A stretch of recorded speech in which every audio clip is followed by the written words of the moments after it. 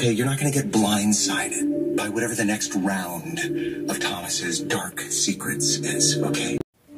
That you're going to keep your guard up, because Hope, I am telling you, they are out there. And they're coming. Ah, wow. And they're coming. Thomas is about to get exposed. So how's Granddad? I was just checking on him. He's doing really well. I'm so pleased. That's good news. Such a relief to hear. Yeah, well, for me too. Everybody counted Eric out, and he's on the uprise. They lift him up. It's all the youthful energy and love. There's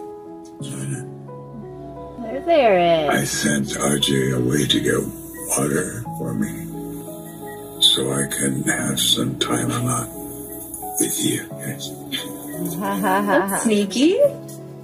What did you want to talk about? You and RJ. He's crazy about you. Yeah, you may have mentioned it once or twice. He's a smart man. You're very special. Thank you. Your support means everything to us. I approve.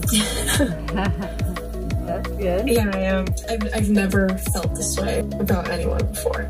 Yeah, it's a surprise. When I first moved to LA, it was for my career. I mean, getting a job at Forrester Creations, it was like an absolute dream for me. And that would have been enough. But I got really lucky, and I met RJ, and he's added so much to my life.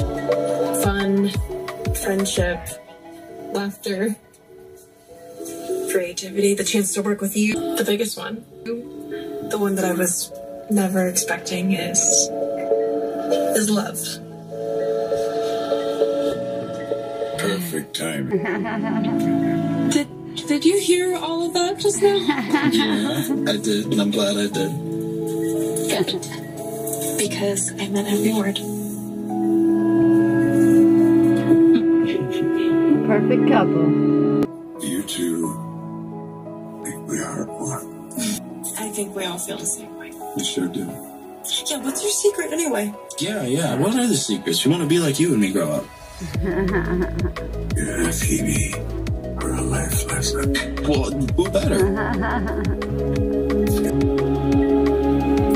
Life is precious. If love finds you, then Hold on to it. give it